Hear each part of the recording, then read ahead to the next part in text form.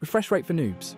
Refresh rate is how many times per second your screen updates the image. A 60Hz monitor refreshes 60 times per second, meaning every second 60 images are displayed to you. A 120Hz or 240Hz display refreshes even faster. For casual gaming, not really. Most console games are locked to 60 FPS.